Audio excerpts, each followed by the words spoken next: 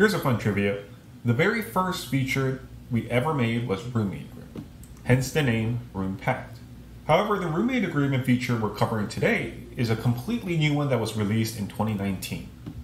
As an overview, our roommate agreements allow you to set standard roommate templates as well as suitemate agreements. This is especially useful for traditional doubles versus apartment-style buildings. You can also create custom templates and assign them to specific buildings. So if you have a living learning community or themed housing that might require unique agreement terms, you have the flexibility. Residents will then log into Roompact to fill out the agreement template, but can also add their own terms.